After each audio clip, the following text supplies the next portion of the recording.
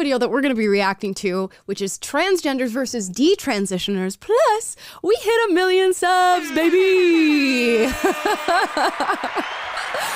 Yay! Thank you all for being here and chilling with us every day. Let's get into it.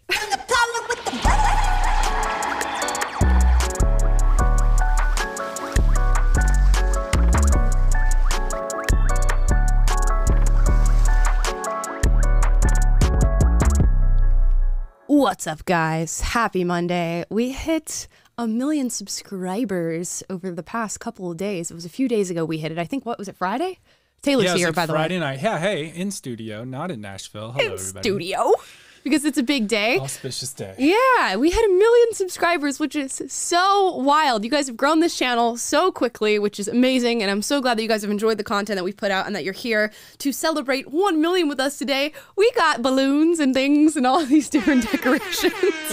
We're chilling. We did go to Party City and get the balloons, and we were just putting these like up. 20 minutes ago. Yeah. We're throwing a party for ourselves. It's fine. We've always been a scrappy bunch, so you know we're going to get it done. We got our 1M balloons over here, and we're going to react to a little video. I have not seen this yet, but apparently Taylor and the team put this together. This is our... going back over some of these clips gave me tears. Just did it? Fought my way through trying to compile some of this stuff. Cam worked very hard putting it together. It's a little scrappy. It's a little rough, but...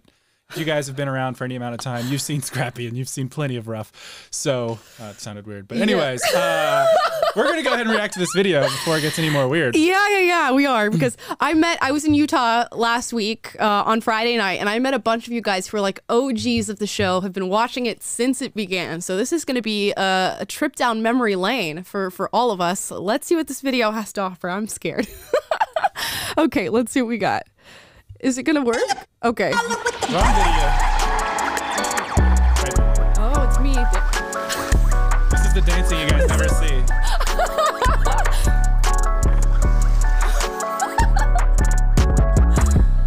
I am constantly doing that when the theme song is playing behind the scenes, guys. Just know, I'm getting hype behind the scenes. We say that. Welcome to We say what? We say that we always say like, oh, I'm dancing when y'all aren't watching, but this is what it actually looks like. It is what it actually looks like. It's embarrassing. Apologetic Live. Guys, welcome to Unapologetic. Unapologetic Live. Unapologetic Live. Unapologetic. I'm your host, Amla Epinobi, and Taylor's in the house.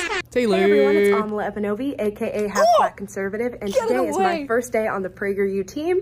I'm gonna be their new personality. So I may be a new face for you, and I wanted to share a little bit of content that I've done in the past. So you can swipe left to check it out, and there will be plenty more where that came from. You're fired. This is horrible. Wait a minute. You know what? Holy smokes. This is the bad place. Not the TikToks. This is the bad place. This is the bad place. This is the bad place. So I get a lot of comments saying that to be black and conservative at the same time means I have no respect for myself somehow. Prager Force influencer, Amla Epinobi. Oh my gosh. These are so cringe to watch. This is when I first started making content on the internet, which was really not that long ago, but it's just so different looking back at it now. I can just feel how nervous I was. I think this is one where we took your TikToks too that you were just making on your own. We're like, oh, she's ours now, so we're gonna put our Prager Force influencer on there. That's exactly what happened. Oh my gosh, hopefully there's not a long version of this. Oh gosh. As to how far our society has regressed both politically and intellectually. Hi guys, and welcome to my new YouTube channel. I'm on the set of Unapologetic. Oh my gosh. Filming some special content for you guys. I want you guys That was 1 year ago, by the way. A year ago. We have a live show that's going to be happening every single weekday, coming soon. Whoa, there goes the laptop. I broke my laptop live on air. That was fun. That was the laptop. Who needed it? Oh my god. What are you? Which flag is that? My laptop. Oh, I was still playing the game. Oh, great. Maybe it just died. No, I think it broke. Live on air. Well, early on, when we did one of your early streams, not this story. We had a floating shelf behind Amala that stopped floating because it was attached to the wall with tape. Hi, everybody. True. And you bring up such a good point with that. Utmost respect in this debate here. And she is completely dismissive. It's so strange. And it's real quick. There goes the shelf. I got away. All right, now there's nothing more that can fall, so I think we're safe. Tyler, go get us some milk. Hot ones. We were so ratchet back then. Oh my god. There was like literally like white tape in front of it to disguise like the little glowy thing on the bottom. Oh man. Oh my gosh, it was so bad. I'm crying.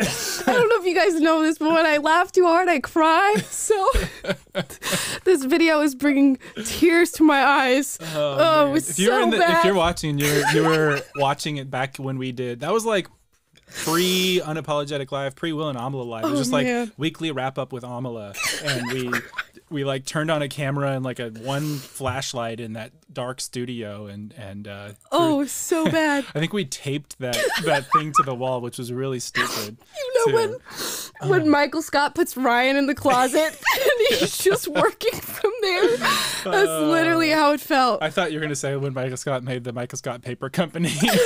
That's what we were running up there. Also that. Oh man, I'm crying. Wow. Okay, so now they were cutting to when we did Hot Takes, which was a segment where we eat extremely spicy sauce that they have on the Hot Ones show. Yeah. And try to debate something. This was the first time we did it, and it went horribly wrong. Which we need to bring this back. We do need to bring this back. Not even hesitating. Some milk.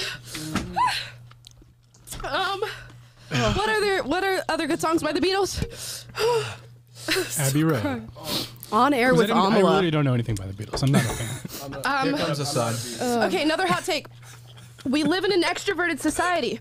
We should change it to an introverted society. I agree with this one. I agree. This is a warrior effort by us to try to keep Look, this it's segment not. going. Oh man. That was... Okay, here's my take. You can't live in an extroverted-led society. Because, like making an argument. Led society. I'm trying so hard. Because introverts can't lead. Oh But my gosh, thing is, I need why to do you skip. need I leaders can't. for society anyway? Zuby's here to back it up. That is Stephen Bonnell, aka Destiny. Welcome to the show. Hey, thanks for having me. Do you have a BLM tattoo? You know, I got a Black Power fist tattooed on my arm when I was 16 years old, regrettably. So yeah, it's there. As far as whether or not you are offended by something, but Dr. you can't Phil. speak on behalf of the entire black culture. Joining Sent that guy us to the ranch. to talk about all of this is Amala Epinobi. Tim Did I get it? You got it right. I got it. You got it totally I was right. like, I'm going to ruin it. You're one of the first people to actually get my name right on the first try. What I think the bathroom issue opens up is an issue of predatory it's so weird to men watch. taking I hate it. advantage I hate of the opening. Because the thing is, if it looks like, if I identify as non-binary, but how do you know that? The reality of it is, The reality of it is. Shout out to Blossom for how many times that was said on that episode. Shout out to Blossom. The trans experience is not a monolith. I don't know if you guys got through that whole 2-hour episode, but that was a fascinating one. Shout out to Blossom I was and in Buck. the room and I didn't. Shout out to Blossom. Yeah, shout out to Blossom and Buck for coming on. My opinion is not the facts. reality of it is, but how do you know that? Because the fact How do is, you know okay, I'll tell you. The fact is, his attorney said he identifies as non-binary. Taylor's in the producer's bay. Is a new Army school getting real woke? Come so far, What is guys. it about that sort of like woke generation or woke movement that drives you nuts? Oh, this was the Vice. The fact that it just takes people and boils them down to what are really superficial identity characteristics. So much of my work when I was on the left was just revolving around copyrights. my race, being a female. It completely dictated everything I did as a young person. And people get very, very angry when you say things like that. It's my first ever PragerU video. I was nervous as hell. So you filmed that during your interview. You came out for like a few days. Yeah. Right? Yeah. Basically, they came out and they were like, oh, we want you to film Stories of Us video. So I came out here and I filmed this video where I look like a child and I'm so nervous the entire time. And you can tell if you go back and watch this video. And then they offered me a job like the second day I was here. And I moved out to LA a few weeks later. So you passed the interview, I guess. Yeah, it was worth it. It was a good thing that I came out here. Because they want their race to be seen. They think it's such a pivotal part of who they are as a person. And it's overtaking character. It's overtaking morals and values. It's overtaking where you even land politically.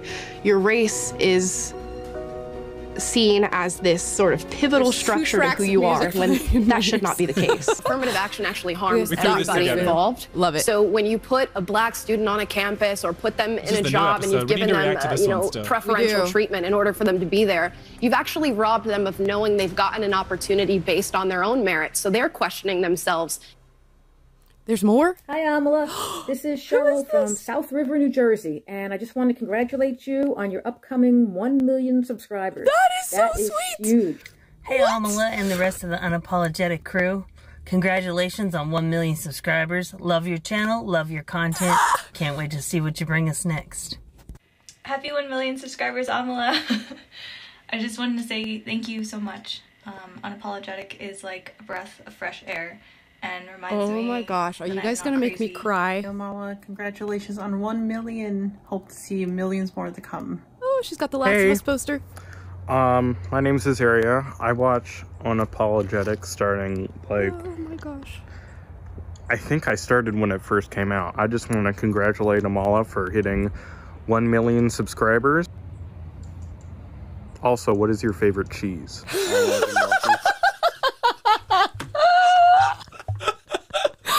is my favorite cheese?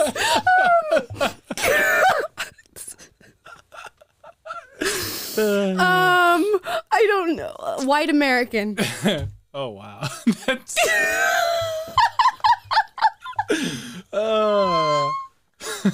White American. It's like all my jokes are white American cheese. That is so funny for so many reasons. God. Oh my. Well, you remember we had someone. What was it? Floofy Ferret. There was like a YouTuber audience member who would post like.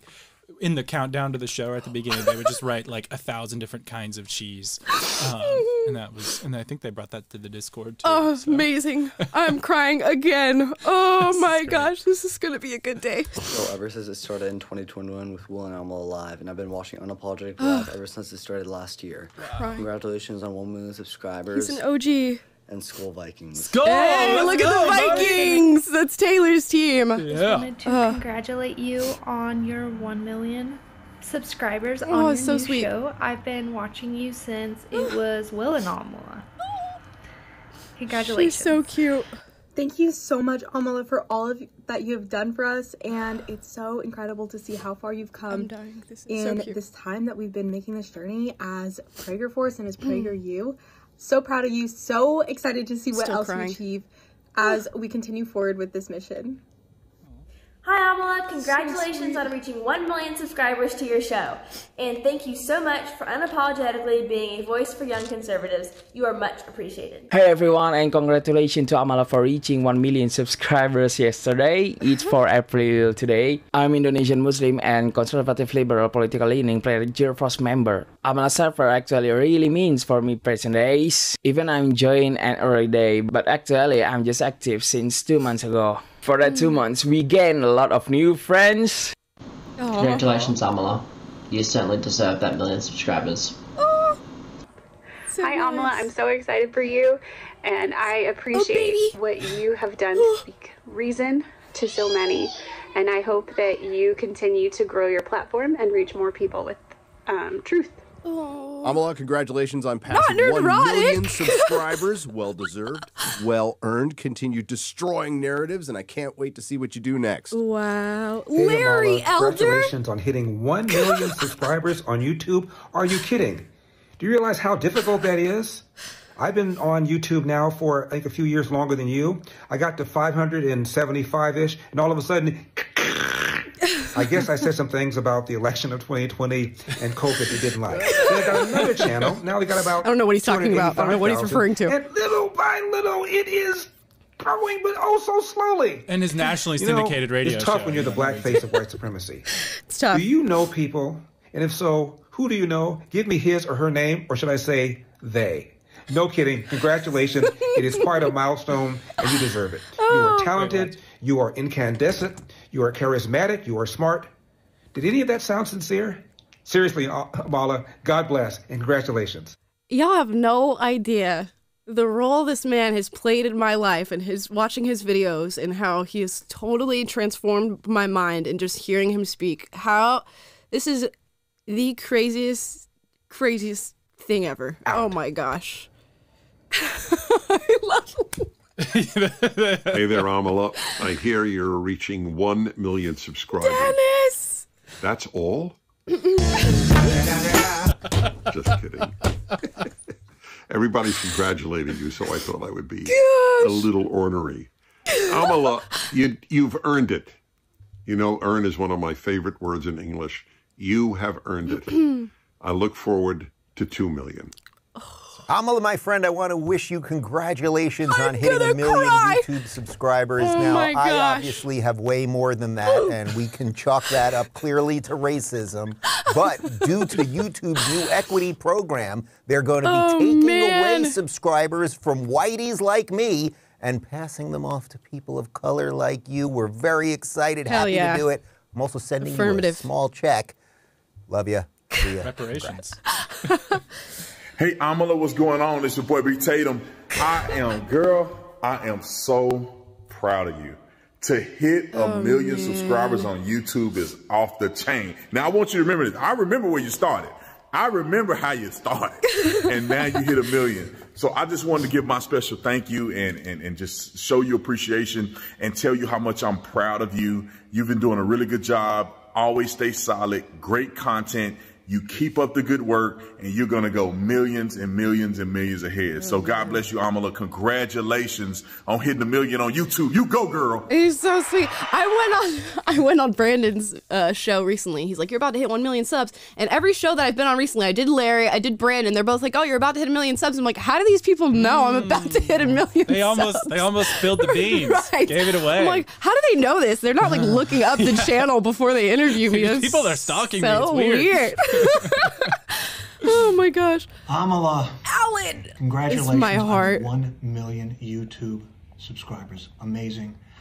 I knew you were special when you walked into the Prager studio. This is too much. What was it, 2 years ago, 3 years ago? And I have to say, I was right. Congratulations.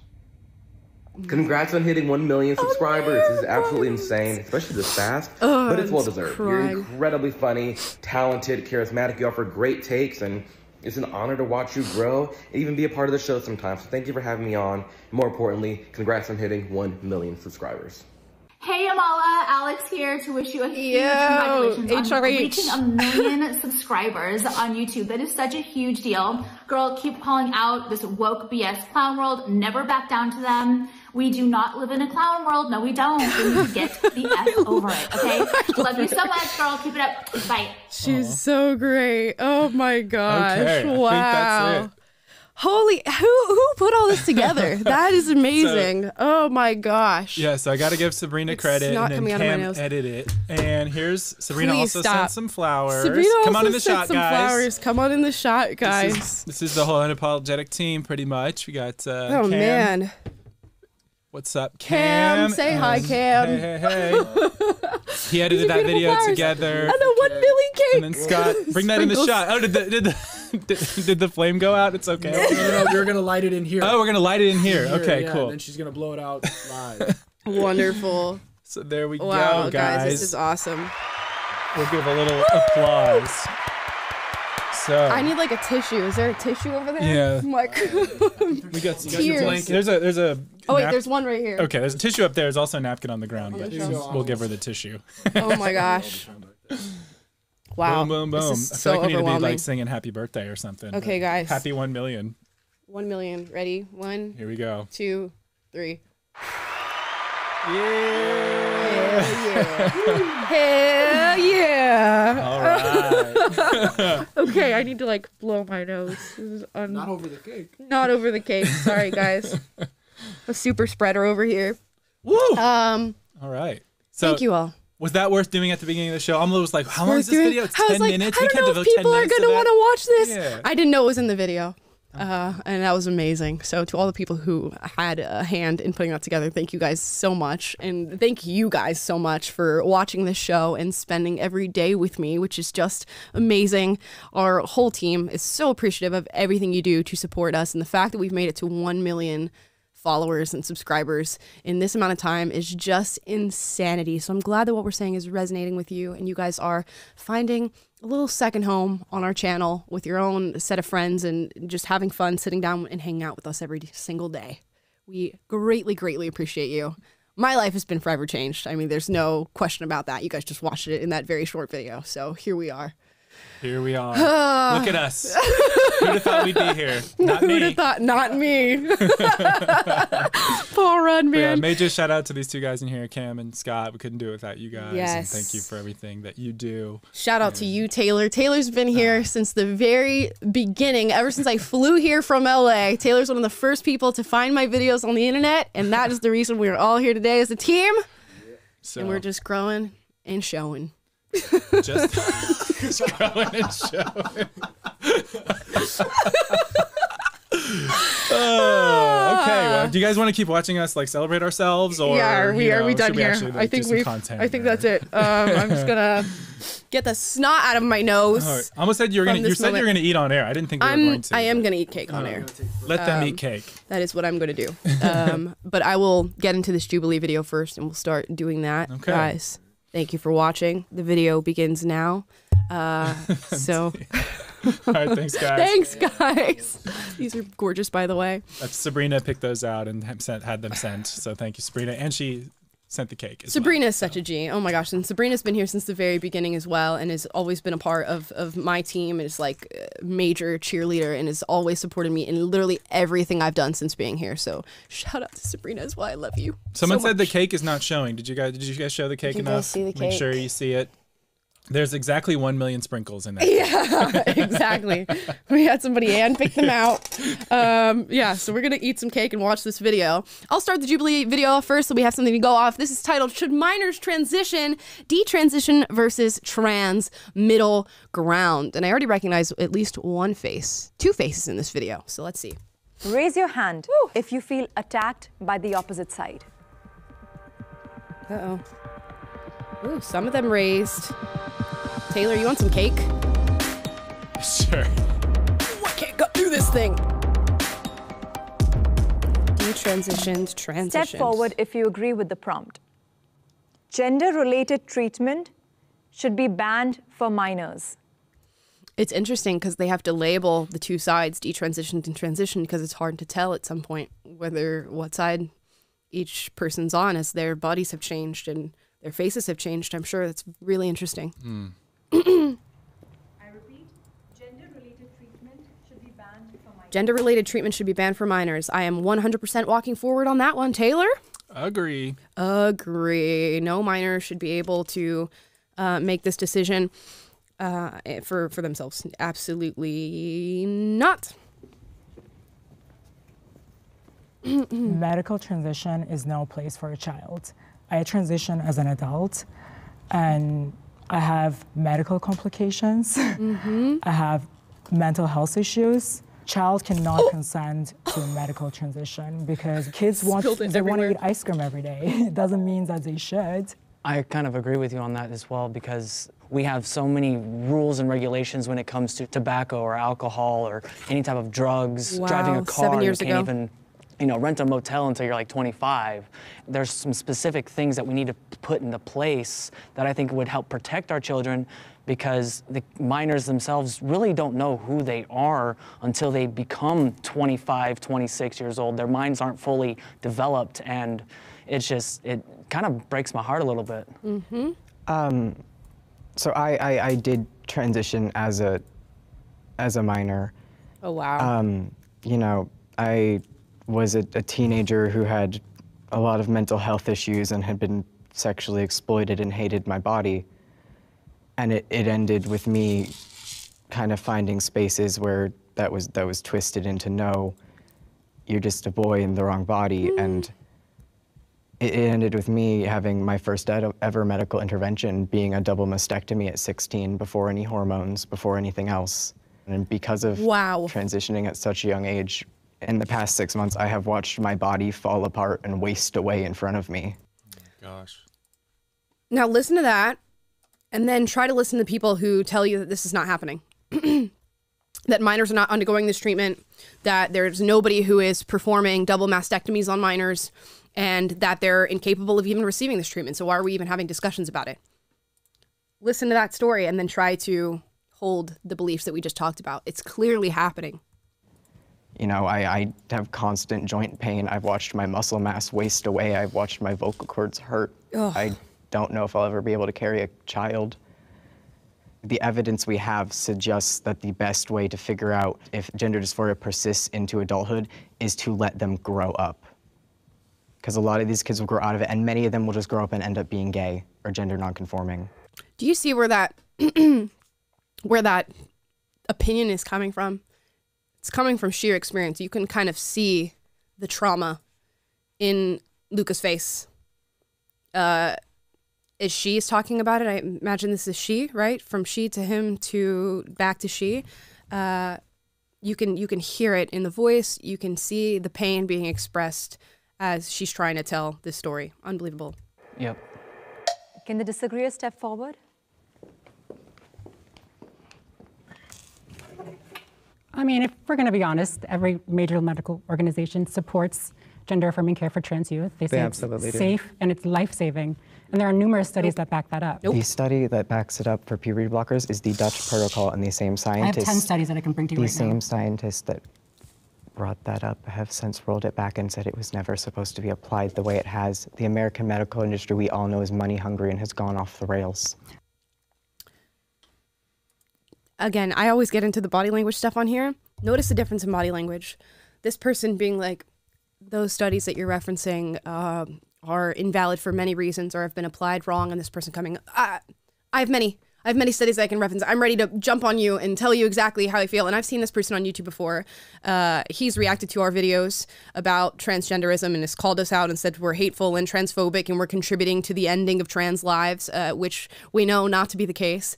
It's just interesting to see this energy of, I'm just trying to warn, I'm just trying to let people know that this is not the right decision for them. And then somebody who is so beholden to ideology that they want to shove their opinion forward, even if it's at the expense of other people's lives and existence. I do agree that there are definitely some doctors out there that may be taking advantage of trans people, and I'm sorry that you went through this. Truly, I really am sorry. But trans kids are valid, and it's not a decision that they're making. Right. It's healthcare. I want to speak to that real quick. Like, I came out 13 years ago when I was 14, and I knew, not that I was trans, but that I was a boy.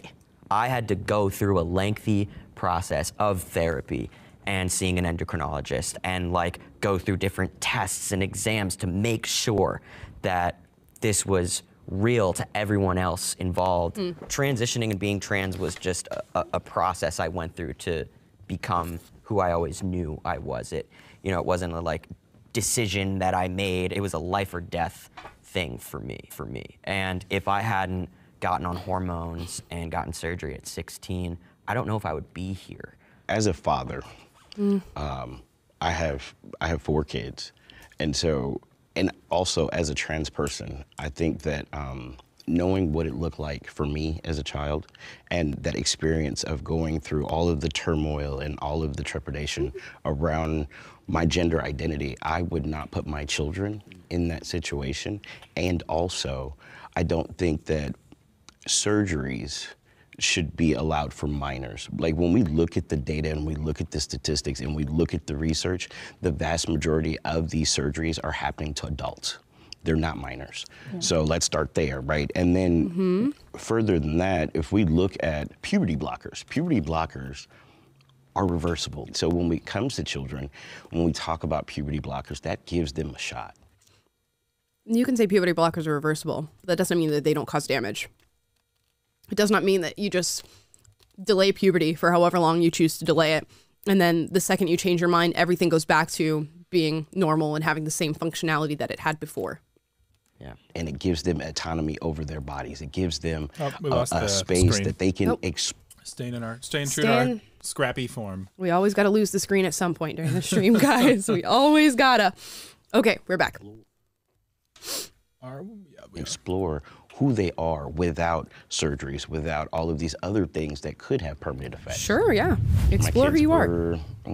Maybe 8 and 10 when I started my transition. And so I talked to them in kid terms. I told my son, I said, look, your mom, dad wants to be a dad because that's how I feel. And my kids being so young, they understood it. They were like, okay, we're with it, And so as they got older, I would bring them into my world and get them to understand the things that maybe I was going through. But now that they're adults, they understand differences in people.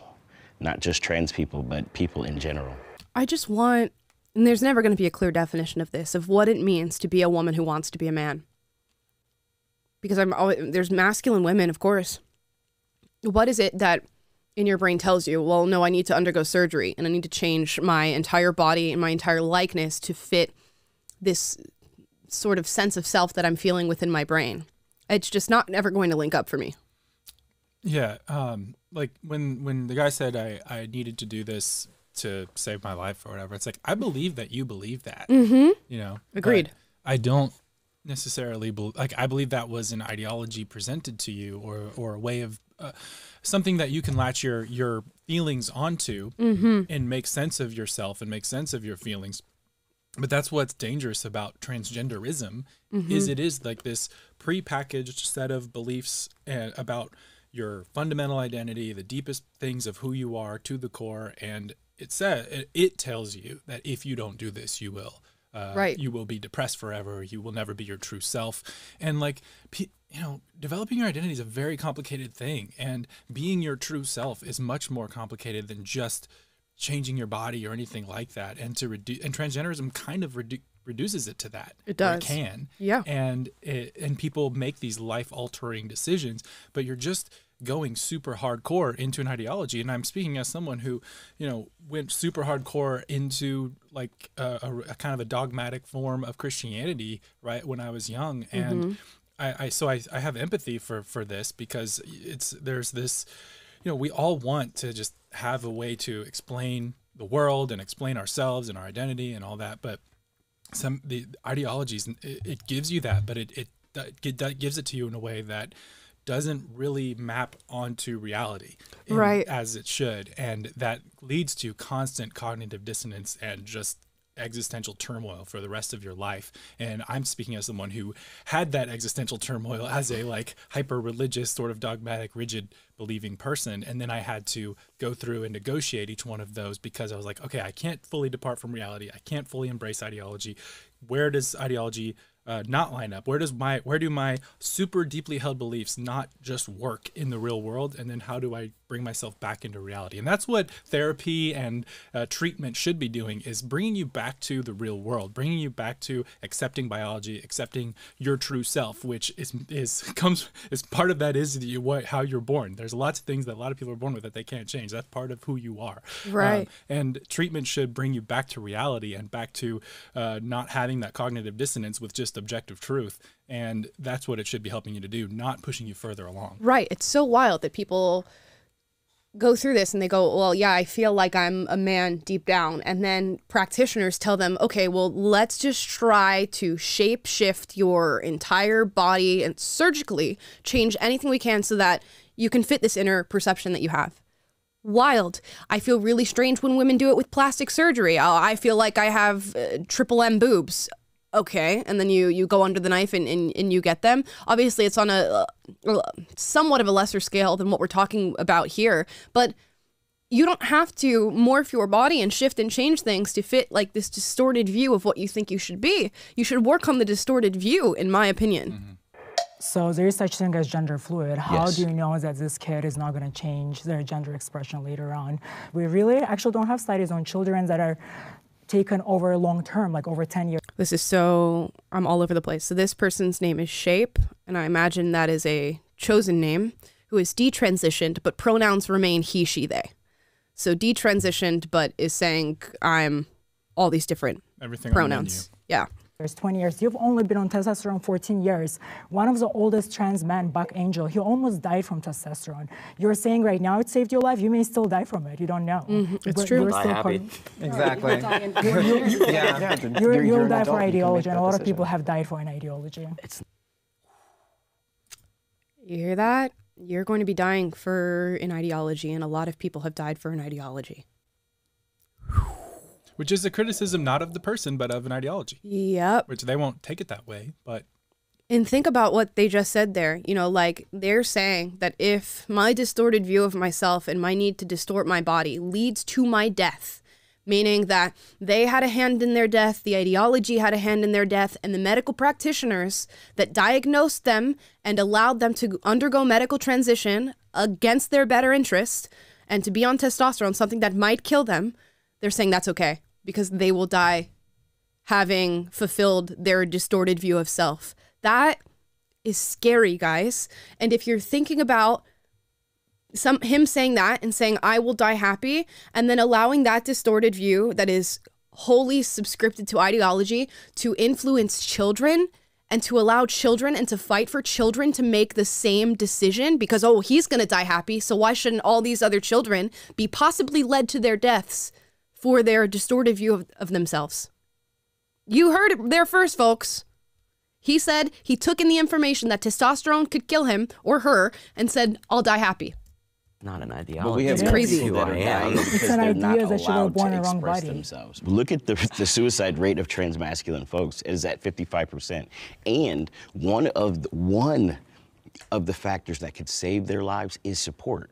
Right? And so if we have Depends folks on the that type are of support. committing suicide because they're not allowed to transition, how do we fix that? If you're telling me the transition for children or minors is something that shouldn't be done. The first year, I am very sensitive to this subject, as I've been the person who has had to talk people off the ledge when it comes to suicidality.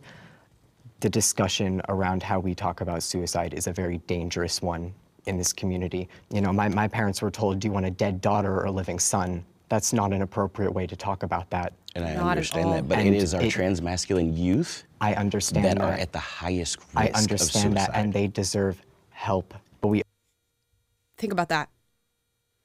Think about that. So you're a child who is feeling uncomfortable with your body. Let's say you're 7 years old. You go to your parents and you tell your parents, I'm feeling uncomfortable with my body. And maybe it has something to do with my gender because you've gotten the idea that it has something to do with your gender. Your parents take you to a gender specialist and they are on the fence about you transitioning. And the gender specialist sits down and tells your parents, do you want a dead son or a living daughter? What idea does that implant into your parents' brain? But also, what idea does that implant into your brain? It insinuates that those are the only two options for yourself. So that if you don't go down the path of transition, this is the only other option for you. And then there's plenty of evidence to suggest that people who are going down the route of transition end up with the same problems, and even more so because they've mutilated their bodies in pursuit of something that was not actually what they needed. So it's a double whammy there.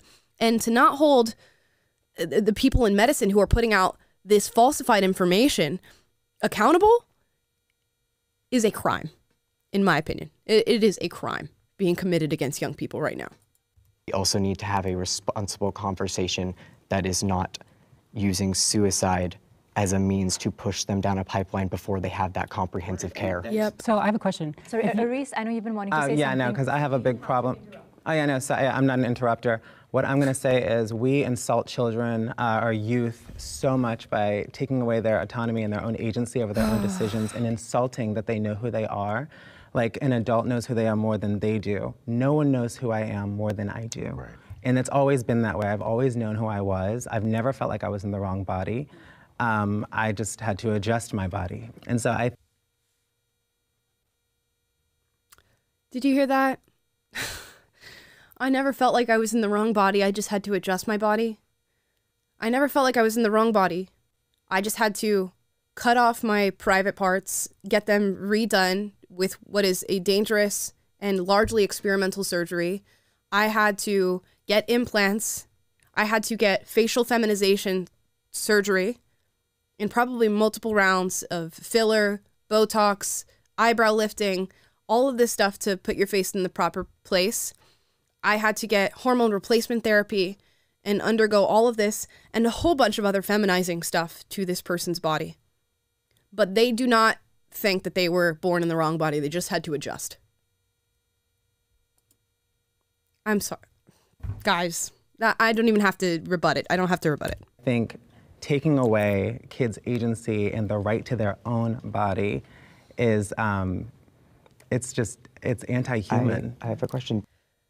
Kids will do millions of things that are harmful to themselves if you allow them. There is a reason that kids don't have full autonomy to just do whatever it is that they want. There is a reason that you don't leave a group of 4-year-olds alone in a room that has knives and guns and weapons and all this stuff in it. You don't leave them alone in a room, period. There's a reason you don't do this. It's because kids, although they might have a strong sense of self and they might have strong personalities and nuances to themselves, they do not know everything. And when I say they do not know everything, that is including knowing who you are to the deepest depths of yourself. Most adults do not know who they are to the deepest depths of themselves. And in fact, the whole entire premise of the human condition and human existence is to go about life trying to get to know yourself, and most people don't even get there by the time that they die. And you are telling me that it's robbing kids of autonomy to not allow them to change their gender and reassign their sex? It's robbing them of a rich and full life of self-exploration and finding out who you really are. It's saying that the answer is just do this surgery and adopt this ideology and adopt this closed packaged set of beliefs about yourself. And that's what's going to tell you everything about who you are and fully explain the world and make you happy and give you purpose and all this stuff. That's what an ideology is. It's a closed system of beliefs, that it's a box for your brain to think inside of. And that's what's so pernicious about this, is you're giving someone this predetermined set of beliefs that's supposed to fully explain them. And the problem is, again, I keep harping on it, but the beliefs don't work in the real world. And that's what constantly creates these, the cognitive dissonance. It's what constantly creates the frustrations. And when we talk about, okay, there's a strong depression and suicidality rate in this community, a major factor in that is you're training yourself to think in a way that is incongruent with reality itself. And that is going to cause you a lifetime of struggle. And at the same time that you're going all in on this ideology, you're also not exploring everything else you could be. You're not exploring who you are without that box. You're not exploring your gifts and your talents and everything that that makes you you, because you're just being encouraged to be pushed further down into this ideology, further down into the community, the community, and they tell you, this is what we're advocating for today. This is where you find your purpose today. Join this. And it's just all very reductive, and it robs you of that journey of exploration that we all go through. And like Alma said, that's a lifelong journey. Like, you know, we're all still learning a lot about ourselves, and people change over time as well. And that's another reason why you don't do a permanent surgery in your youth, or especially as a minor, without a ton, I mean, even as an adult, without a ton of reflection. So you're like, that you never want to do this. And people change their minds. And I'm like sitting in my head now, like, be calm, Amala. Try to stay rational. Try to slow down in your response to these people. Try to have understanding and patience for what they're saying. But I'm now listening to a group of people who have made an irreversible decision for themselves. And because they made that decision for themselves, they're trying to give it to other people. And what this person just said, saying, well, kids know their true selves, they deserve that autonomy, you have done the exact opposite to a child who you allow to transition. Kids maybe know something about themselves or know the inner workings of their own mind. Of course, nobody knows the inner workings of their own mind better than themselves. But if you allow a child to transition, you are robbing them of getting to know themselves. You are quite literally saying, here's this moment, and I am taking that away from you. Because to transition is to move against yourself. It is to move against your body. It's to move against who you are as a person, and instead trying to push yourself into a box because that's what you believe that you are. If a young boy grows up and he is feminine and he likes things that women likes and he has a female disposition to himself or his personality, the best thing that you can do is say, you're a feminine man. And I would love for you to express that in whatever way you see fit within the body that you were given. You don't then tell them, no, you're a girl. Now I need to shove you in this box of girlhood by letting you undergo countless surgeries with repercussions that we are still not aware of to this day. By putting you on hormone replacement therapy, you are robbing that person of getting to know their true selves. Now, if that's something they want to do as an adult and they want to rob themselves of that experience in adulthood, we're all adults, we have agency and autonomy to do that for ourselves. But minors need to be protected. They are the most vulnerable, and they are clearly the most susceptible to this ideology. And just to hear people who have already made the decision try to push children down that route, wild. Do you believe minors should be able to get tattoos or plastic surgery or consent to the list of other? I understand. It's not so different. And they are different things, but to what level do we? To what level do we give children bodily autonomy? And it's so funny because they're saying tattoos are so different. Plastic surgery is so different. I will allow them to make that argument and say they're different. They're far less harmful. Far less harmful. If we were going to go down the path of allowing children to gender transition, go ahead and throw in plastic surgery. Go ahead and throw in tattoos, because they're far less harmful than lopping off your breasts and your private parts. So why not allow your ideology to come to full fruition? Why not allow kids to go out and drink alcohol, smoke cigarettes, join the army? Why not? Because that's what you're saying. You are going to the most extreme depths of your dogma and saying change your entire sex, do irreversible damage that you cannot get back. We're talking not being able to reproduce, sterilization, irreversible damage to the totality of your body that you will never get back in its true form, lack of sexual sensation, problems with urination for some people who have undergone transition of their private parts, so many different things. The fluctuation of your hormones, your endocrine system. Let's allow all of that, but no tattoos, right? No boob job, right? No joining the military, no drinking, no cigarettes, but you can do everything else. Over everything they do, because here's the thing, children need barriers in childhood development. You need barriers, and Absolutely. they need a safe way to push against those barriers. And I worry with the current medical system that instead of giving them a safe way to express themselves and push against barriers, we have taken some of those barriers away. And that is why you see more detransitioners, because those barriers have been lifted. Yeah, they're not just doling out surgeries for children. That's not happening I had a anywhere. letter from a therapist in a single visit at the gender clinic office And before that I was had abuse the first. from that therapist who did not. So it is happening. Can I get you to say that it's happening then? This person said, she said, I went to a gender therapist. My first medical intervention was a double mastectomy. The first medical intervention was a double mastectomy. Do you guys hear how insane that is? That's not even the first bit of medical intervention for women struggling with cancer of their breasts. They don't immediately jump to a double mastectomy with women who are dealing with that.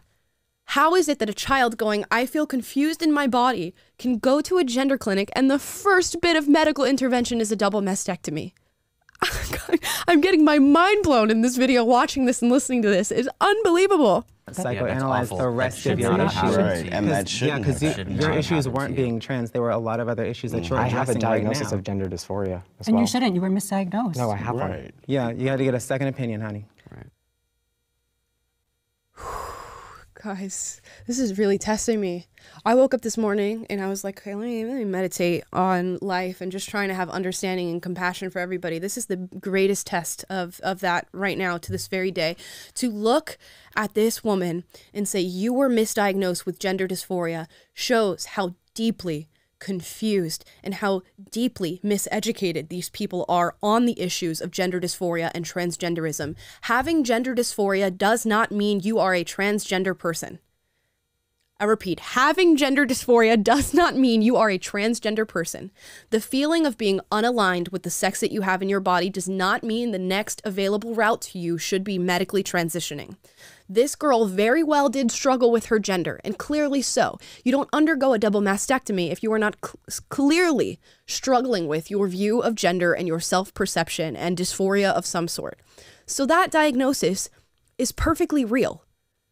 And she does have gender dysphoria. There's no doubt to that. For them to say that you have a misdiagnosis on this because she chose not to take the route that they chose, or at least actually did choose it and then decided to go back on it, how can these people say they're genuine?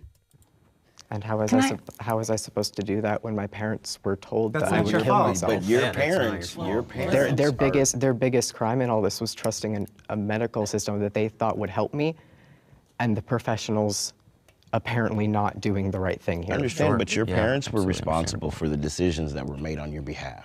I think that what this really highlights is the importance of you sharing your story, because what it shows is that you can't jump into these transitions, and you shouldn't listen to these doctors that push you to transition just because you're feeling a certain way. Social media brainwashes teens we should listen to believe you that pushing they're us trans. to do that. So it says social media brainwashes teens to believe that they are trans. Absolutely. On that one. Absolutely. Like, there's this thing about it, right? Like, yeah, there's this play that they have.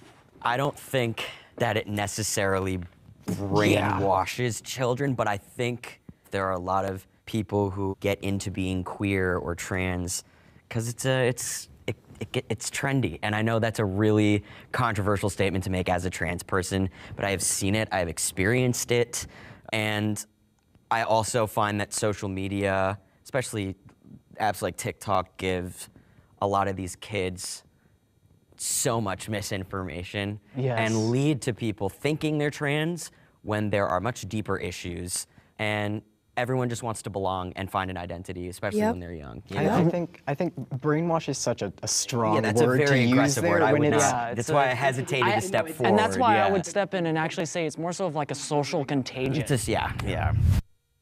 I don't really see. I guess we can go into the semantics of brainwash versus social contagion, but the question becomes, without social media, would this problem exist at the scale that it does?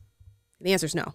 Yeah, everyone. That should be patently obvious to everybody. The answer is no. If kids were not growing up in social media and seeing these videos every single day and dealing with not only the issues and mental health problems that social media brings about, but also the cocktail of having these groups on social media that are saying, join us and you find community here, and I felt the same way you feel, and gender transition is what saved me. We would not be dealing with this if kids were not on social media. Just point blank period. You'd have the same sprinkle of transgender people in your population as we did prior to the social media boom in America, but you would simply not have the numbers we're seeing right now.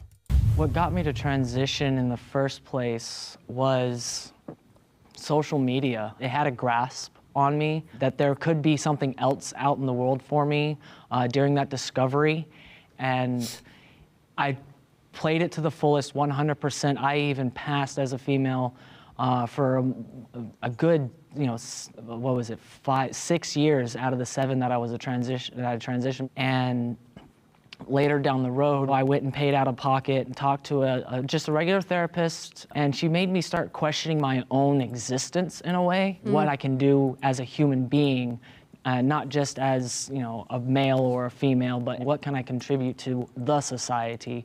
And it made me open up to maybe I was born as a male, and it feels empowering to me.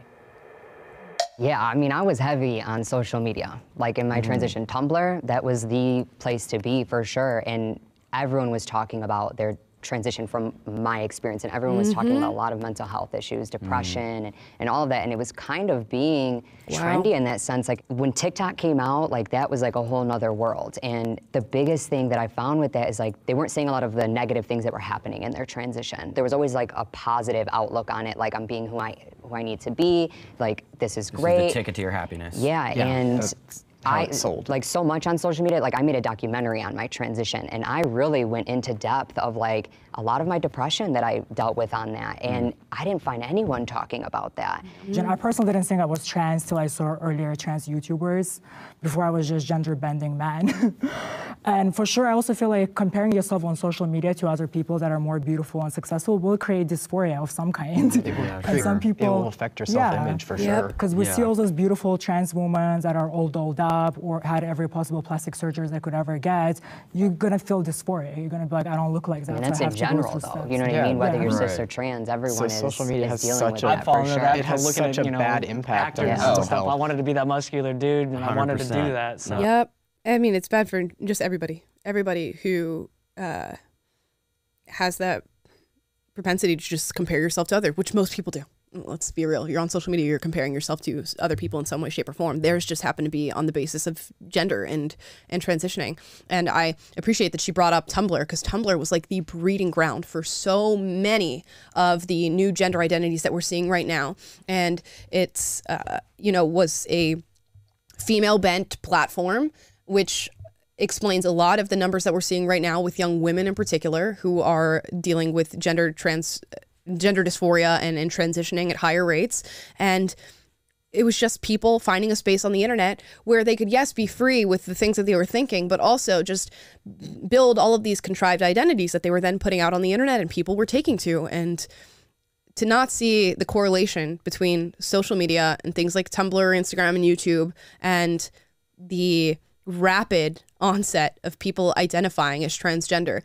I mean, if you can't make that link honestly, then it's hard to trust anything that you say. if that, regardless of, even if you think kids should be able to transition and transgender is completely valid and you can switch genders and you should be able to change your pronouns and all these things, even if you think those things, you should be able to also independently be able to deduce that social media has been a major catalyst in making people think that they are part of this community. Oh, yeah, it is such a bad, like, well-documented bad impact on people's sense of self and mental health, and so. But I also really quickly just want to say, I don't want people to think that, social media is turning people trans. Yeah, we agree with that. All right, can the disagree step forward? Yeah. Okay. So my thought. At what point does it become social media is turning people trans? Because as I said before, if you got rid of social media, we wouldn't be dealing with this. So, I mean, how is that statement not true?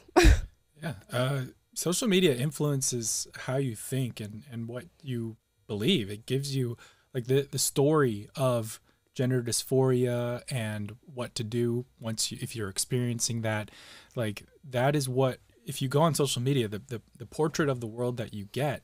If you're on TikTok, if you're on Tumblr, if you're on these platforms, that's the whole narrative. The whole world that's being presented to you is one of gender identity. It's one of finding your true self and by going down these paths. And so how could you not say? And so that's not to say that the gender dysphoria that people experience through social media is not real. It is a real gender dysphoria, but it still came from social media as a social contagion. Right. It just feels kind of semantics. Thoughts on social media and everyone suddenly looking or being trans. I think whoever is leaning towards that or looking towards being trans for answers was always someone that felt that way or felt some type of way about their gender or their identity or the way they present themselves. They're just going to go that way. I know plenty of femme twinks who went the muscle queen pipeline. It's not a rare occurrence. And so just experience your life, have fun. Try not to take social media seriously because no one is advertising their failures. It's all fake. Yeah, but I think it does. Because you're saying two things at the same time. You're saying, I think people they naturally have this feeling about themselves and they find social media and then it validates it. But social media is fake and you need to acknowledge that social media is fake. But these people are naturally going to be that way anyways. What about women who start developing anorexia because they get on social media and they're following, the Alexis Friends of the world or the Kim Kardashians or whatever, and these people who are changing weight at any given moment, and suddenly you have a young girl with an eating disorder, which is quite prominent here in the United States of America and in other countries alike. Would you not say that social media is a catalyst in that happening? And that maybe if those young women unplugged from their phones and weren't looking at pictures of other women constantly who are showing off fake bodies and fake highlight reels of their results, don't you think that problem would be alleviated, and greatly so? So at what point do you say that social media is brainwashing individuals into feeling the way that they feel? Now, of course, they might already have a little bit of insecurity that is built into them, as most people do.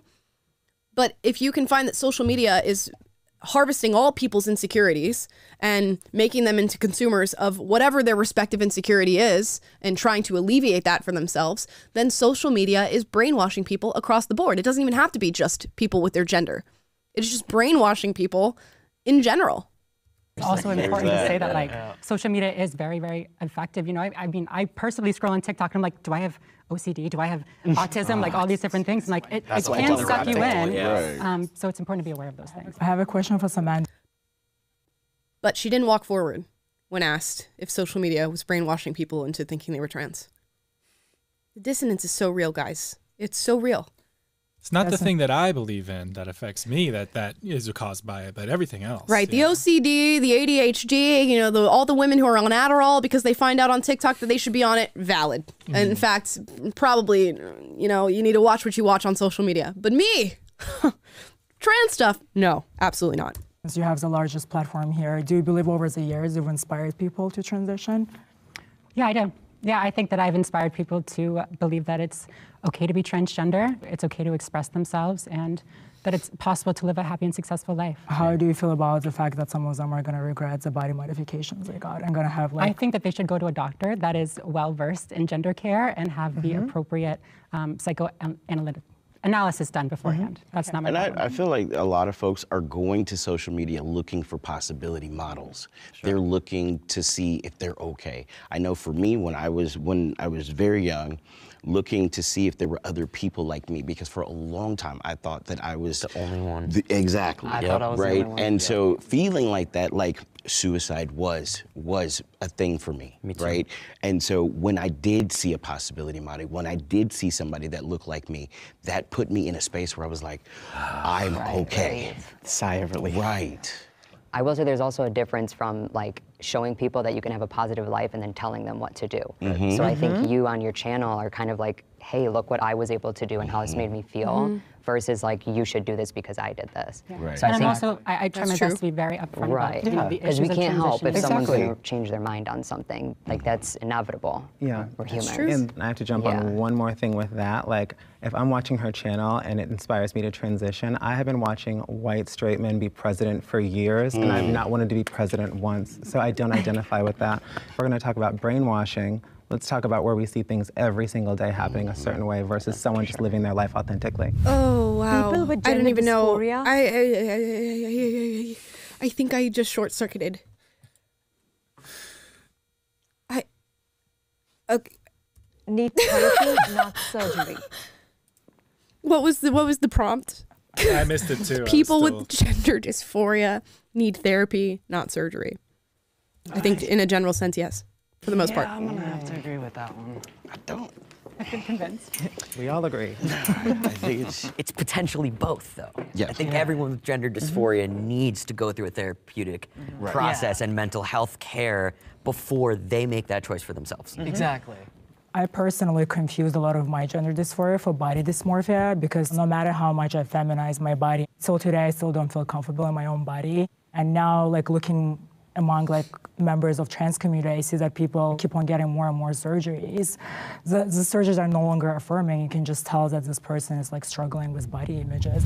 I was able to get on estrogen pretty quickly when I was 22, and my mental health declined afterwards, and I attributed it to being still in the wrong body, needing more body modification. I ended up getting sex reassignment surgery. I do believe that transition was sold to me as a hardware fix for my mental issues that were not addressed. I still struggle with internalized homophobia that pushed me into transition in the first place. I struggle with borderline personality disorder, body dysmorphia. I'm on a spectrum, and I'm ADHD, and I have all those issues that were not helped, and I was still struggling with them after transition, and I still do. Overall, after a few years, I came to a conclusion that I was not in the wrong body, that I'm a gender non-conforming man, and I am a feminine man. That's what I am. I don't know if you guys have heard, but I've had a lot of binary trans people say that it's not a mental health issue. Like, if you're trans, and I know I don't agree with that. Like, I think there's a disconnect between the mind and the body. I guess I'm asking that. Like, it's like, do you think that it's a mental health disorder? And I don't needs to think have being therapy? transgender is a mental health disorder. disorder. I think, you know, gender incongruence is what they're referring to it as now. It's listed as a sexual health concern, but the gender dysphoria, which is the symptom that arises when you are transgender, is a mental health concern. So maybe I'm thinking of, like, that's what I'm trying to say then in a sense. And then once you are diagnosed with gender dysphoria, and I feel like this is kind of what the prompt is kind of hinting at, if you do have gender dysphoria, the only treatment for that is transition. Whether that be just a social transition, a medical transition, whatever transition fits you, that is the only way to heal your gender dysphoria. Not true. Absolutely not true. Absolutely not true. If you guys want to hear more about that subject matter, I recommend that you go listen to Dr. Deborah So, who we've had on the show to discuss that exact phrase there, that you can be gender dysphoric without being transgender and without needing to transition. So, not the case. And just not true. But I do want to address and go back to listen to, again, what was said here. Is it a mental health disorder? Was it a mental health disorder? That was the question. I mean, we can recategorize it, right? And we can write new literature and new scientific journals on reclassifying gender dysphoria and gender incongruence. It's a mental health disorder. It's a mental health disorder.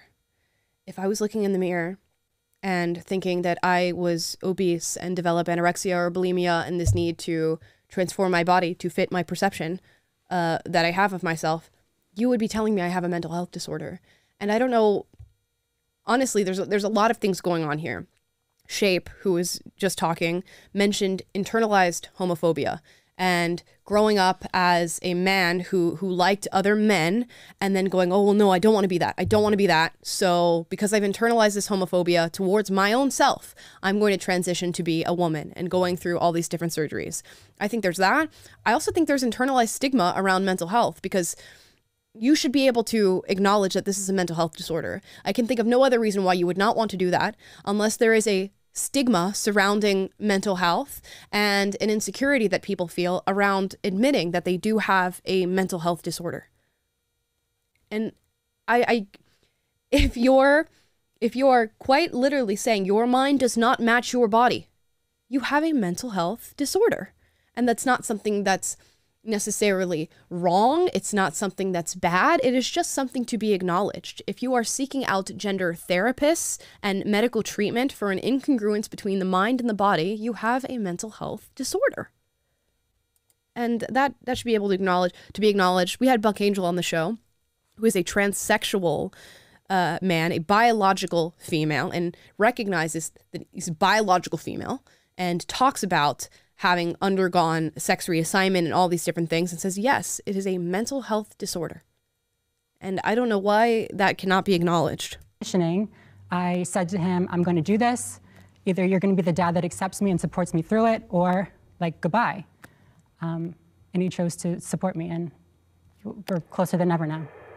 And I think a lot of us go through medical transitions to easier go through social transition. Yeah, definitely. Right. And so a lot of our folks that do transition and may detransition, both experiences are valid, but also understanding that we're not mentally ill because we're trans. Yes. Right? And I think that there should be a psychiatrist or someone within behavioral health to be able to say, okay, you're in the right frame of mind to make this decision. But I want to just make it very clear that trans people are not dealing with mental health because they're trans. Absolutely.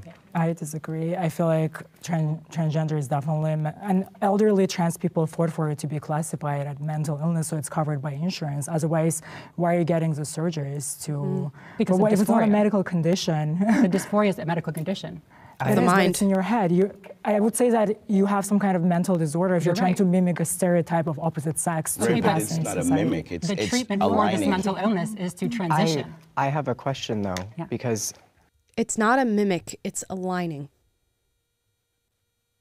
So you mentally think you are something that your body is incongruent with, which would classify as a mental disorder, and you feel the need to align your mind to your body through surgeries and hormones and just lots of damage, lots and lots of damage. There's no other way to package it other than a mental disorder. There's no other way to package it. I have a gender dysphoria diagnosis, I always have. But I'm still where I am today. Can I give you my honest opinion? I think that you were probably misdiagnosed. I don't think I was. So you do feel have dysphoria in your body? I certainly do now. Yeah, me too. Okay. Well, yeah. Because of the you want to talk about now, but at the time, At the time, I genuinely believed I did. I thought it would save me. And then looking back, I realized that my dysphoria stemmed from some severe trauma that was not handled. Yeah. Right. So much here. So Samantha is saying that gender dysphoria, the only form of treatment is either social or medical transition, the only form of treatment. We're also not acknowledging that gender dysphoria can be transitory. Like it can be a stepping stone that you go through in your life. It doesn't have to be something that you are consistently labeled with for the rest of your life. And that's another issue with the way that we address mental health and mental illness. Being diagnosed with something does not mean that this is something that you are going to struggle with for the rest of your life. And we'll use another body dysmorphia issue that you could have, and that could be, anorexia, bulimia, and these sort of health disorders that are in reference to weight. Being diagnosed with anorexia or bulimia does not mean you will have that for the rest of your life. It does not mean you will have these feelings and insecurities towards your body for the rest of your life either. And the same is to be said about gender dysphoria. So this person was not misdiagnosed, and even now is talking about feeling dysphoric, although it may be due to the medical transition. But at that time, when they went to the doctor and said, I am feeling gender incongruence within my mind and body, that is still gender dysphoria. And it's just interesting that they feel the need to invalidate in order to validate their own feelings about themselves, which is what they're telling people that they should do. You should affirm yourself. You should validate people in their feelings, except when the feelings are antithetical to their way of life and to their agenda, which is exactly what Luca is bringing to the table. And that's why I think that mental health step is so important. Yeah, because I've heard this from several other, mostly female detransitioners who we had some form of pretty bad trauma that spawned gender dysphoria symptoms. Yeah. And we can disagree about misdiagnosis or something later, but it felt real at the time for me. Yeah, no, I'm sure it did. I didn't mean that. I know. And it's one of those things where that's where the mental health treatment really needs to come in and get to the root of that issue, because oftentimes, specifically with the detransitioners I've talked to, that was ignored. I came out to my parents in a mental health facility after telling the therapist that I thought I was transgender. And she told me we had to tell your parents so that way you can get the help you need. It led to me seeing a gender therapist who, honestly, the issues I was facing were never addressed. To this day, no one ever addressed the fact that I had severe, trauma and exploitation going on as a young teenager. Instead, I was kind of just affirmed in, you believe this, and instead of even just a little pushback, it led me to the point where the very first medical intervention I ever had was a double mastectomy at 16. A few months after that, I started testosterone because it was the next step of what I was supposed to do. God intended for there to be only two genders. Well, my stance on this, I'm not a religious person, but I think if you erased the human mind today and we all got memories wiped by the Men in Black device that they all use, and we had to reconfigure all of the scientific knowledge we've ever had as a species, we would come to the conclusion that there are two sexes. It doesn't matter. We would figure it out almost immediately. We would figure it out, in fact.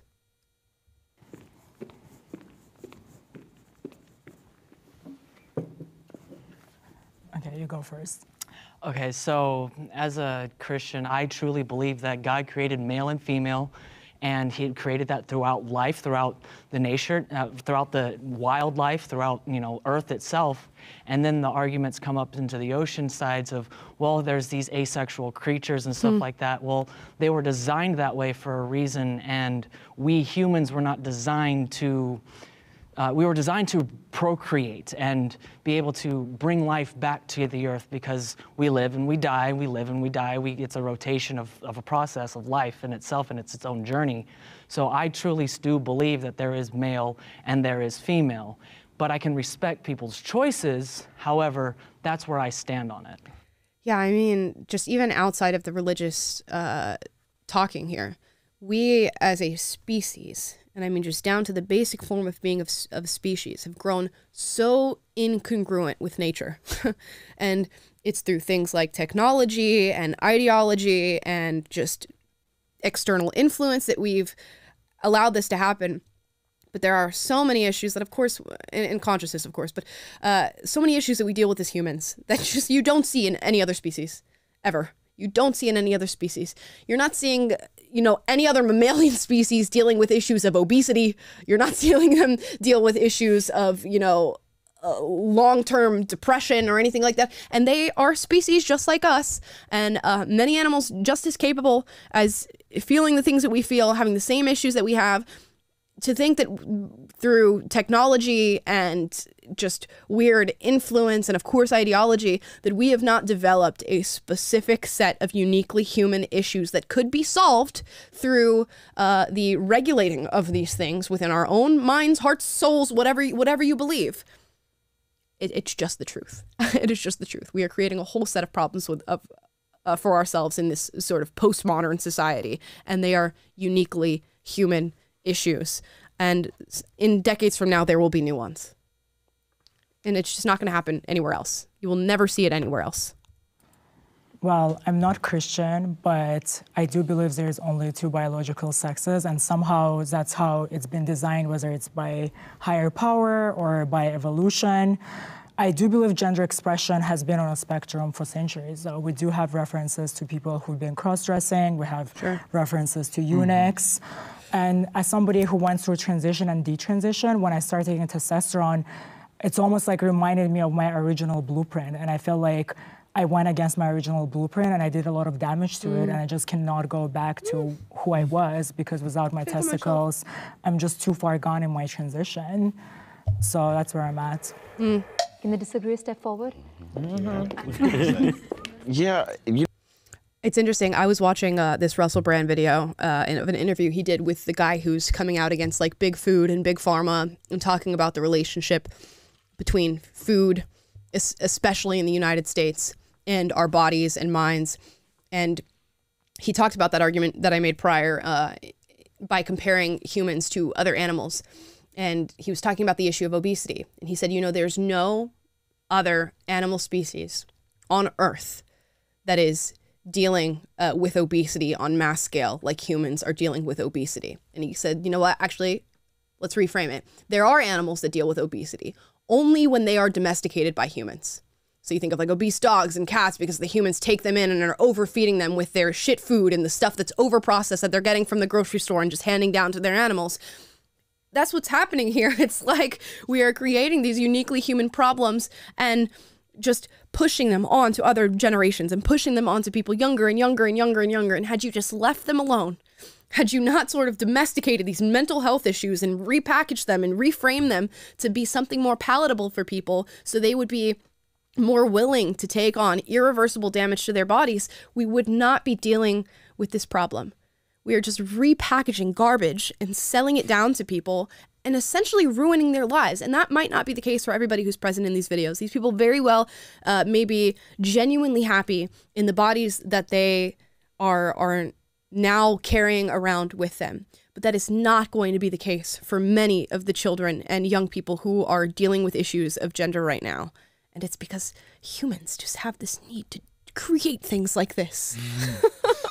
Yeah, I think that also speaks to the influence of just technology and the advancement of civilization, that we live in such a cushy time where food is so readily accessible. And, you know, like our ancestors were having to go out and, you know, hunt animals and defend themselves against warring tribes and things like that. And didn't have time for didn't have enough resources for obesity and did not have enough time in the day to worry about things like gender dysphoria or, you know, ADHD or whatever. I mean, maybe some primitive form of some of those things sort of existed, but if you boil these things down to like the core elements of just being human, it's not, there's a huge influence of just having way too much time on our hands and way too much ease, and we've become so comfortable that we've invented problems for ourselves. And that's what Jordan Peterson said. He said, like, if humans got to a place where we can create the sort of utopia that so many progressives want to create, we would just mess it all up anyway, because we need some sort of conflict to find. And I feel like society, we've come into a place where things are so easy on like the level of just the basic needs being met for our humanity, that all these other problems are sort of introducing themselves because we don't have anything better to do. Yeah. And we have certainly just not prioritized health on a human form. In human form, we have not prioritized that whatsoever. If you look at the information we're taking in, the effect of technology on our minds, the disgusting food that we're eating, and to think that over generations' time that is not affecting our mental health and the way that our brains are forming and just the cognition of our brains, to think that that's not the case, I think would be naive. And I think there's a reason that these generations in particular and people living today are so susceptible to depression, anxiety, gender dysphoria, body dysphoria, all of these things. It's not gender incongruence, it's incongruence with nature. We are completely incongruent with nature in all ways that you very well could be. And that's why we're here. Yeah, real quick, I'm thinking too that we just released that vlog with Cam Haines, and that was like, you want to get in touch with nature, go spend a day with Cameron Haines and like be forced to climb a mountain and then push your body to like run several miles and lift and do all that. Like you get just a feeling of like, that brings you down to earth. It brings you out of sucks you out of social media world right back into reality, and you are faced with your own mortality. You're faced with just, and like even the ice bath portion of it, it's just, we've gotten to a place in time where human beings are just so out of touch with not just the physical world, but just even material reality. And we've got the way that we navigate the world has become so ideological, and it's become this like house of cards of like postmodern ideas and these new ideas and this new thing from social media and this new thing from this TV show, and the culture has just become, it's so shallow and weak because we've gotten so far away from the deep roots of just like what it even is to exist, and just what it is to, you know, like we used to build our lives and chart our path in the world based on building on tradition, building on history, building on what we've learned, and standing on the shoulders of scientific discovery and progress through history. And now we've gotten so ideological that we're just building on ideology, and then we put this ideology as the foundation of our lives, and then we're surprised when it fails us, and we go to plant our foot on it, and it just collapses. And then it's rather than allowing that to negotiate us back to reality and help us go back, we just blame reality for being wrong and say, no, my ideology was right. And that's what I'm getting from a lot of these people in this video that are stuck in it. It's like it cannot enter their minds that the right answer can be anything other than transition. Right. There's other answers. And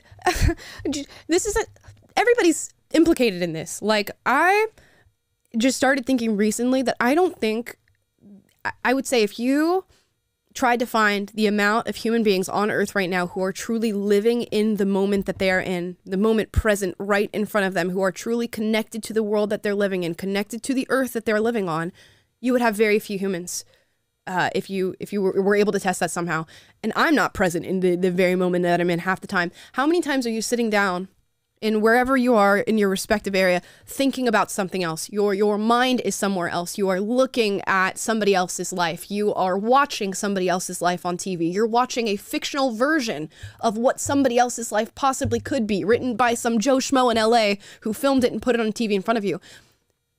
We are in a great depression of living in the moment. And I think if people could strive for that more, or try to seek that and find that in their lives, it would dispel a lot of the issues that people are dealing with right now. When you are disconnected from the present moment that you are in, you are disconnected from your mind, you are disconnected from your body. Mentally, things are everywhere all of the time. And I think 99.9% of humans are in that very same space. And of course, it's natural. It's natural. You have other things going on. You have other issues. You have things next week that you need to worry about. And right now is often not the most attractive place to be. But damn, like, we need to go touch grass, y'all. We need to go literally, like, I don't know. I'm going to start a hippie movement, I feel like. It's just like, we need to go just sit outside for freaking 30 minutes in the morning and just ground yourself in where you are, because it's contributing to all of this problem. Someone in the chat said dopamine detox, and I think that's picturesque. My wife gets on to me because a lot of times I'll go in the shower and like bring my phone in there and play one of the sports podcasts I listen to while I'm in the shower, because I can't just like be and just like sit there. Like, what am I going to do? I'm going to get bored if I'm just in the shower. I go to the bathroom without my phone, like God forbid. And a couple weeks ago, I went on a run and I like left my phone in the house while I went for a run. And it was like, whoa, like, I'm out here. It was like, I felt like, you know, like my cat when he goes outside and he's like, oh, it's like a big scary world out here. Like, I'm away from my phone. Like, I'm out in the world. I felt so vulnerable. You know? And I'm just like, you know, my dad used to drive us without a freaking cell phone from Tulsa, Oklahoma to Minneapolis, Minnesota, like 9-hour drive in the middle of the night. And you're just, all you have is an atlas and gas. And if something happens, you're just screwed. And we're so out of touch with an experience like that. Like, I'm like, a run around my neighborhood freaks me out. Like, how weak and just plugged into this stuff are we? We need to be constantly stimulated. And if you think about when this technology was born and was able to just be in our pockets, we're talking about like the last 20 years. Yeah. That is all we're talking about. Can you see, guys, like if you walk outside, and obviously if you're living in the country, maybe this is not the same problem that we have in cities and stuff like that, but it's this. Everywhere you go, all the time. And this has only happened within the past couple of decades. Is that not fucking insane?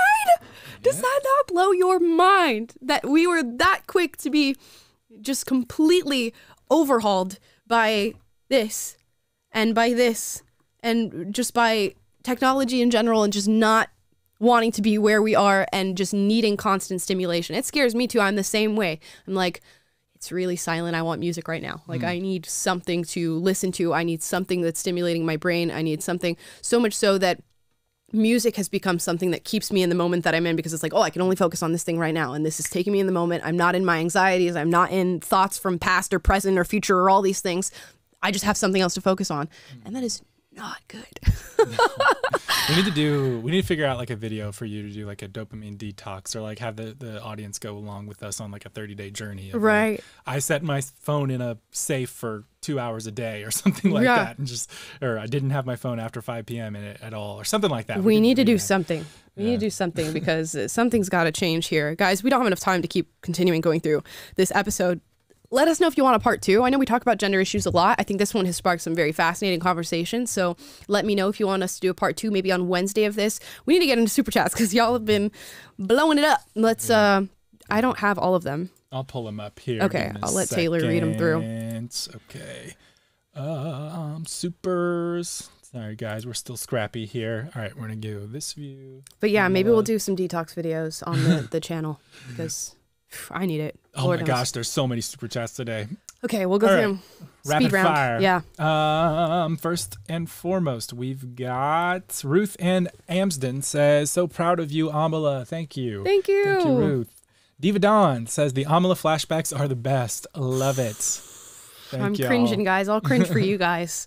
Only you guys. Scar King says, congrats, Ams. Oh, that's a nice little nickname. I like that. Congrats, Ams. You make da good content, Tay. Thank you. The little Italian hands emoji. Appreciate it. All right. Vicky Bell says, I love the Blossom Buck Angel debate episode. That's how I discovered the show, and I've watched every video since. Oh my gosh, dedicated. Thank you so much. I'm glad that was Vicky. your introduction to us because that was an interesting video. I was making Jim Halpert faces the whole time. I was like, what am I doing? I thought we would lose all our subscribers after that one, so that's good that we at least got one. Yeah, thank you guys.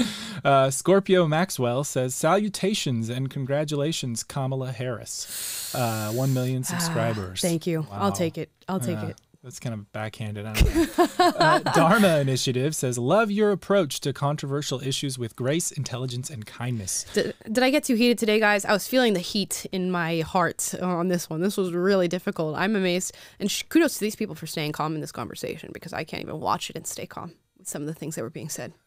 I've kind of started to hit a wall with the gender stuff. I'm just so tired of it. Like the Dylan Mulvaney Bud Light thing we saw come out this week. It's just like, dude, I can't even do a video on that. Yeah, Bud Light, like why?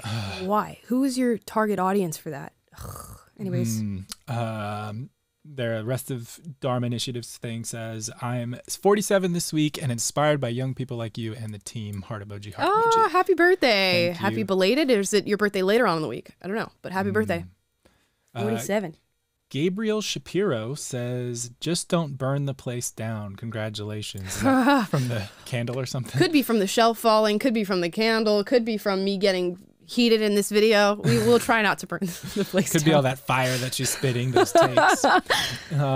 Diva Dawn says, happy to see all of you receive so much love. Oh, thank you, Diva Dawn. Hank Hill Homeowner says, Amala is clean burning and efficient like propane. Thank you. I try to be.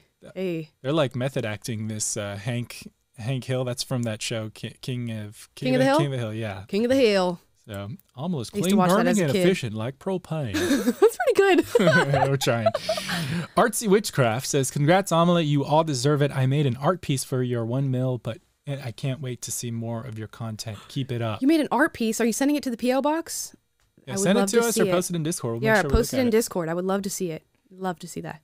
Up North Society says we should have 1,000 likes. Hopefully we have 1,000 likes by now. Guys, if you haven't liked the video yet, drop it. It's our Drop 1 the million like. stream. I don't know what it does for YouTube, but we appreciate it. I know everyone's always like, you gotta like it, guys, please, for the love of God. I'm like, Smash the like I'm really button. not sure what it does, but it does help us. It's a way to support the show for free, so thank you very much. The P.O. box, for those of you asking in the chat, is on prageru.com. I think if you go to contact, yeah. /contact, yeah, you can find a P.O. box if you'd like to send me a letter or anything, or get in touch. Yeah, it's pre-screened, so don't send anything weird. Yeah, don't anthrax, no anthrax, please.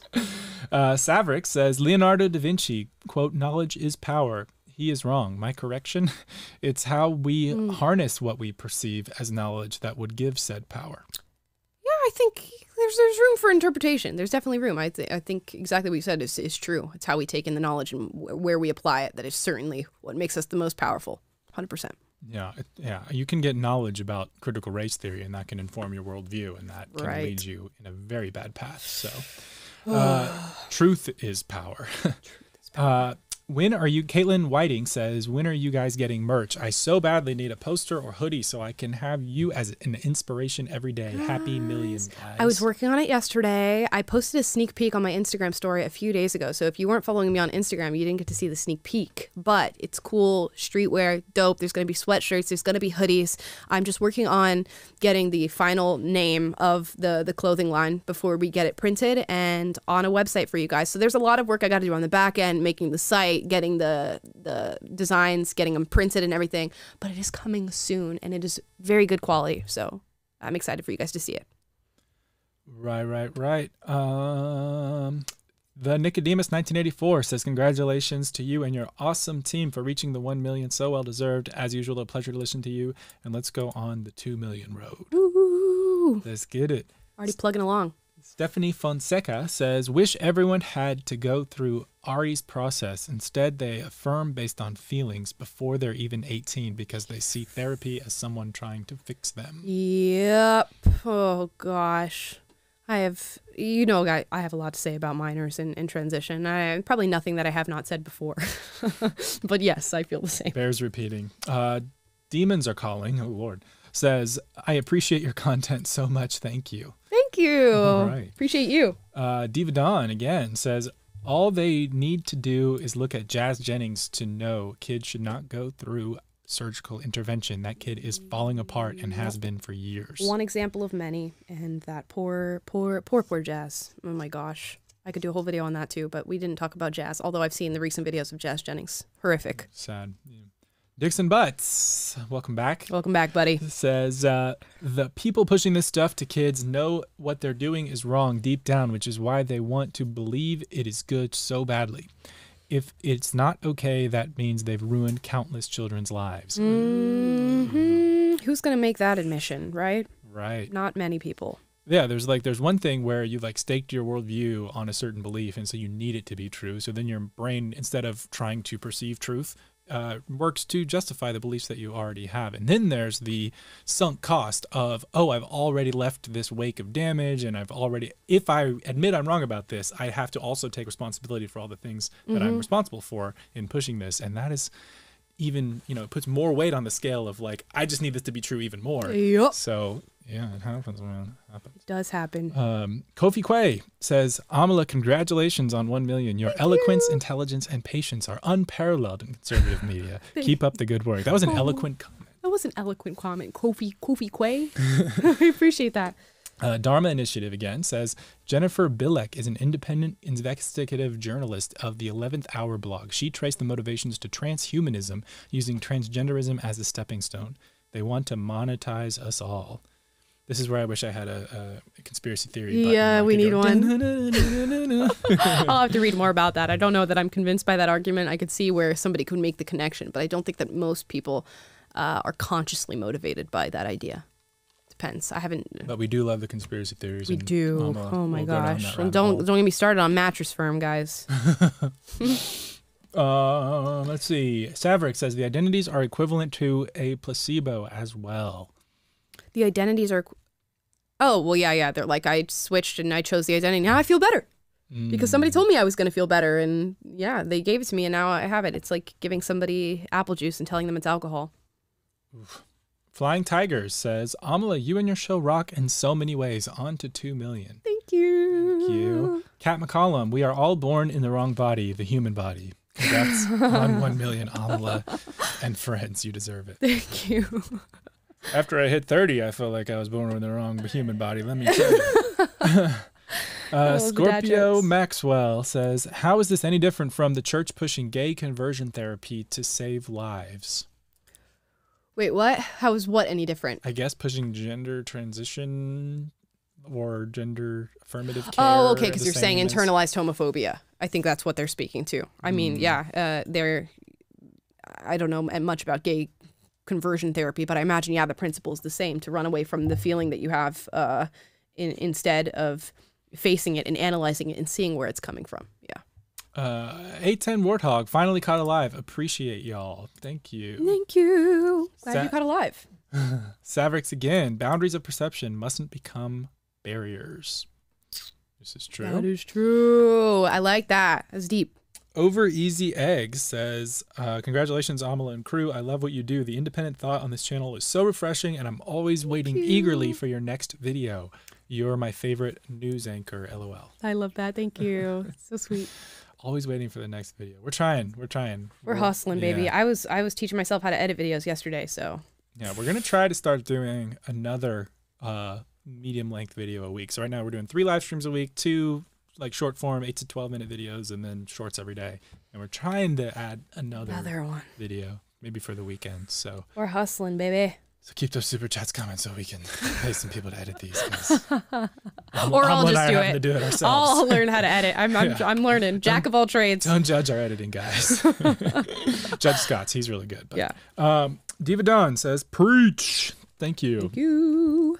Julian Tom says, why are we allowing children to alter themselves into definitions of things that change every minute? This is true. Question. Over Easy Egg again, and I can't leave out my boy Taylor. It wouldn't be the same without you, and the contrast between yours and Amala's takes on religion is perfect. By the way, your Discord is wild. LOL. Tell Floofy I said bagel. Okay. There's a lot going on. There's a lot going on in the Discord. Yeah.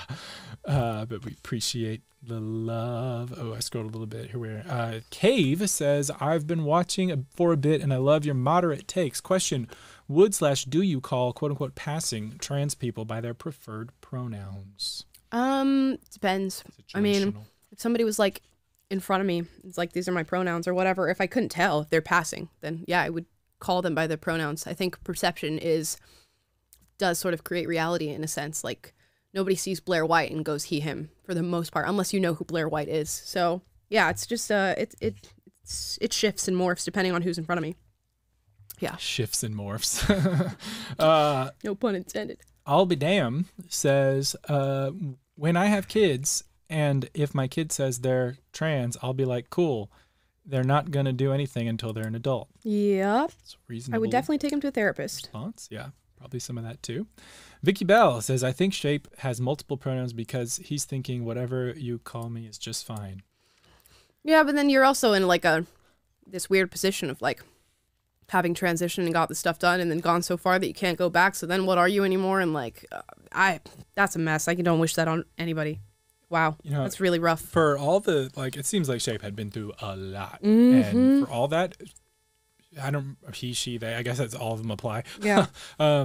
Shape seems very, like, pretty well grounded and having processed things pretty well. Mm-hmm. And, you know, at least seem more in touch with reality than a lot of people on there. So yep.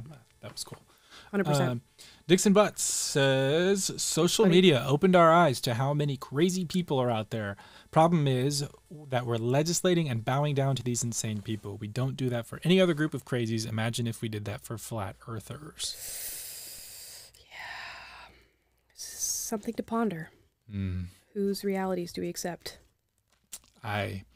Channy says, teens and children suffering from gender should be spoken to by logical, unbiased person to deconstruct gender norms based insecurity, not suggest correction.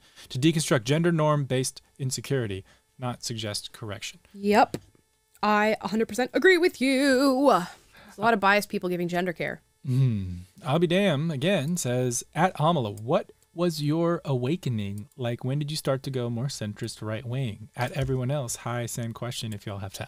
I got a whole video on it on this channel that you should check out, from like left-wing activist to conservative or something like that you can see. I also have a Stories of Us video with PragerU that you can check out. It's a long story.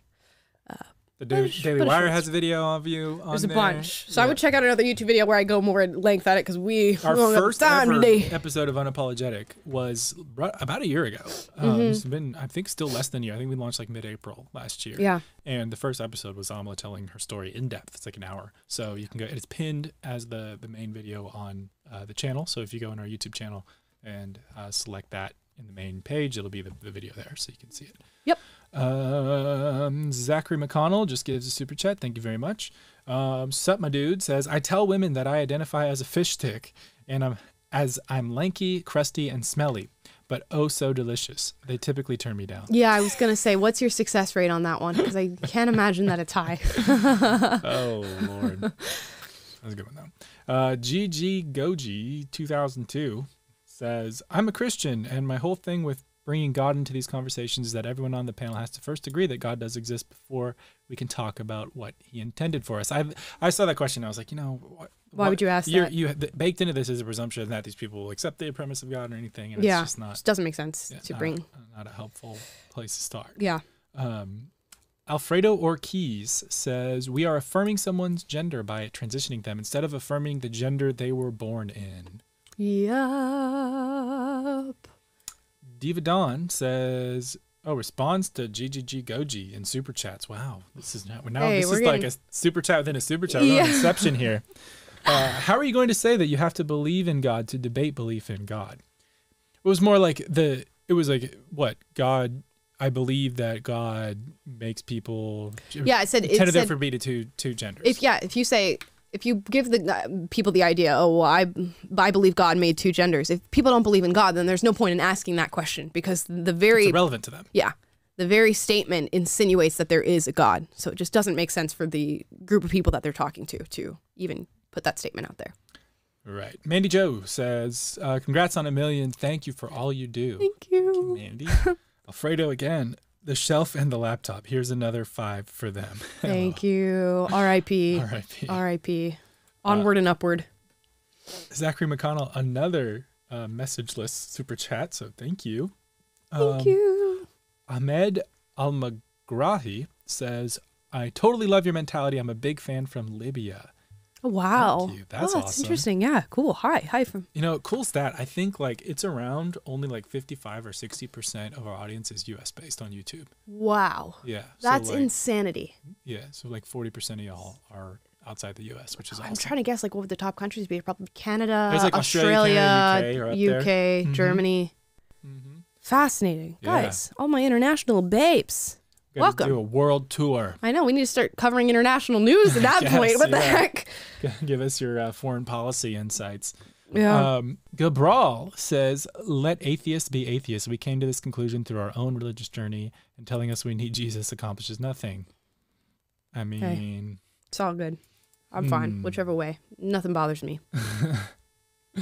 El Finito says, thanks for being a voice for young conservatives. Thank you. Thank you. Kristen X just gives a pretty generous super chat, but no message. So thank you very much, Kristen. Appreciate it. Thank you. Alfredo again. Throwback to when Amal and Taylor couldn't leave because they were spammed with super chats. Let's not let them leave for another Oh my gosh, that's how it's going to be today. We're going to be stuck here. We're going to have a cutoff point at some point. I think we're nearing the end here. We're almost 2 hours into this thing. Wow. We are. Kristen X again. Tomorrow is my birthday. Thank you, Amala, for speaking straight facts 24/7. Thank you, and happy birthday. Happy birthday.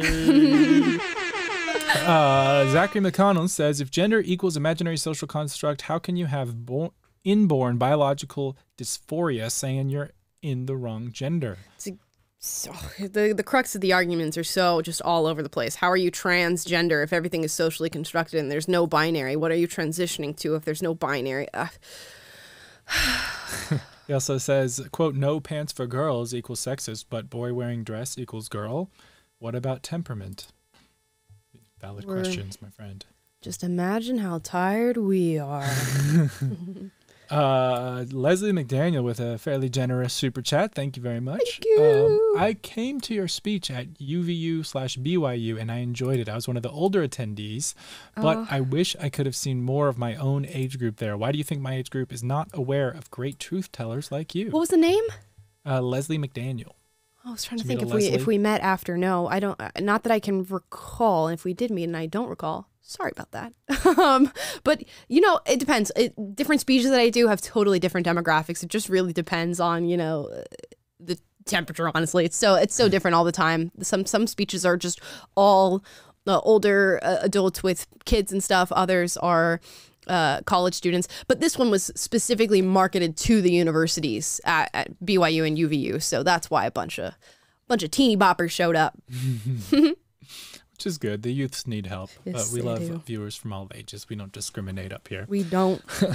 Arguably, AFL-CN says, "Hey, Amala, thanks for everything you do. I was formerly on the left here in Australia. You and Brett Cooper helped me bring me out of this nonsense." I love that. My boyfriend is from Australia, so we always love to hear from our Australian followers and watchers, and I'm so glad that it led to an awakening of sorts for you, and we welcome you here on the channel, so thank you. Yeah, thank you guys. Karina Martinez says, "Amala, how them arm workouts going?" Y'all can't see through this, but they're going good. good. You have to ask if you have to ask. Guys, She's I'm jacked. offended. We're moving up in the world. You have been getting a lot of comments of people saying like, "Wow, Amala, you're jacked and stuff." So good, it's working. Noodle arms no more. I'm Would you trying. say up to fettuccine or something now? What do we say from angel hair to spaghetti? I'll let you know when we're from spaghetti to fettuccine. Yeah. We're not there yet.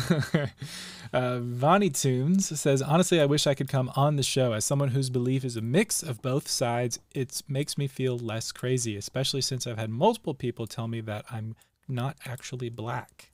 Haven't we all heard that? Just throw that out of there. Maybe we'll do like what if we did a huge Zoom call show? That would not work. Oh my gosh, I can imagine it would turn off after like 2 seconds. You know, we did the mugs for March for which we'll be sending those out soon. Yeah, we have to pick our list of winners. Yeah. We haven't picked them yet. But so maybe we can do like a on the show little guest appearance for April's prize. Yeah, something like that. You know, if you guys like follow like Good Mythical Morning and Rhett and Link on YouTube or whatever, how they have people make videos that are like they intro their video for the show or they outro their video for the show. Maybe we can raffle those off on email. Get That'd some be more cool. participation. We try to be interactive here. I love that. Yeah. El Infinito again says, "Don't sleep on that mattress firm theory." Don't sleep on it. Love it. Dharma Initiative again. "Didn't mean to insinuate conspiracy theory. I would just love to see you interview Jennifer Bilek. See Rumble Show." I will check her out. And I think that's the last one, unless another one has come in. Is it? Oh wow, we got a couple. No, we got more. You got more. Mike says, "Please come to Australia, Amala. Love your work." I'm going there next year, February. Ooh. I haven't bought my ticket yet or anything, and it's not for work, but I'm gonna be there in Sydney. Have to do some kind of appearance. There you go. Yeah, maybe I'll do an Australian meetup. That'd be crazy. Wow. Should we do that, guys? If you're in Australia, let me know. Eric Carroll says, "Amala, you look nearly identical to a model that I used to know back in the 90s. Tell your boyfriend that I said he's the most fortunate young man." You'll appreciate that. Thank you. What's the model's name? I want to look her up and see if I actually look like her. Yeah. Diva Dawn says, "Muzzle control on them guns, Amala." At first I was like, I don't own a gun. And then that's where my brain goes. dear. They made the connection, you know. Oh, someone said, "Join the new Amala Epinobi subreddit." I guess there's a subreddit now. Oh, there is? Yeah. People I'll have to look discussing it the show. up. So go hit that Well, that's up. fun. We should react to that at some point. Yeah. That'd be fun. Okay. Awesome. You guys are cool. All right. Is that all we have? I think that's it. Oh, we have one more. Lucy, love watching you guys. Love from Brazil. Brazil. We have a lot of people who watch from Brazil too. Muito obrigado por assistir este show. É muito legal que vocês estão aí. Muito obrigado. You sound like one of those UFC fighters. I forget what his name is. You sound literally just like him. But, Anderson Silva. That is who you sound like. No, I don't know. I just named the first Brazilian one that popped Maybe in it my is who I think that is who you sound. Who you, at least obviously I don't. I just think anybody who's speaking Portuguese probably sounds like that. But guys, that's it. It's a 2-hour stream today. We really hunker down for you guys. Thank you guys so much for watching. Thank you for 1 million subs. I wish I could send you a piece of cake through the camera. But unfortunately, I can't. Appreciate all of your support, your super chats. Thank you for commenting, hanging out with us on Monday, Wednesday, Friday when we do these lives, watching all the other videos we post. Tomorrow, we're posting a video about Friends not being able, you know, the TV show, not being able to be made in today's time, much like The Office. We still got South Park going for us, though, and going strong. I think they just did an Andrew Tate episode, which I need to go and watch immediately. Oh, so, yeah, I'm going to have to check that out and see if that's actually real. I saw a clip of it on Twitter. So we still have South Park going for us. But in the vein of offensive shows, we are wearing thin. Anyways, that's tomorrow's video. Guys, please like, subscribe, click the notification bell to be notified every single time we're live. That's Monday, Wednesday, Friday, 3 p.m. Pacific, 6 p.m. Eastern. Leave a comment down below about how you feel about this Jubilee video that we watched, and give your general thoughts. As always, we encourage healthy debate in the comments. Go back and forth, make some friends, and if you'd like to make friends on the internet, go to our Discord. And that's in the link in the description down below. Sign up. A bunch of free-thinking people from all over the political spectrum having conversations about their pets, their food, their ideology, global warming, tacos. I don't know. There are a lot of different conversations. Cheese. What's your favorite cheese? Bagels. White American, baby. Wasn't like a turtle army or something like that going on? I don't know. A toaster. Toaster. The Toaster army. So that's happening on Discord. You know, it's there's more beyond serious me. stuff too, guys. There's more serious stuff too. It's not all language. Real quick, Rutherford B. Hayes is back from the grave apparently and commenting on our super chat. So thank you, Mr. President. Congrats on 1 million subscribers. We'll spare y'all when I take over the world. Okay. Appreciate that. I do appreciate that. I'm glad we're in your good graces. Guys, we'll announce the email winners maybe sometime this week. Yeah, probably this week. Yeah, maybe Wednesday. We'll announce them, and then we'll get those mugs and everything sent over to you guys as soon as possible. You can sign up for my email list by going to the link in the description down below. Sign up. It's a little newsletter that you get from me every Friday. Press updates from PragerU and updates about the content that we put out all week long. Guys, thank you so much for hanging out with us today. We'll see you tomorrow with that episode about friends.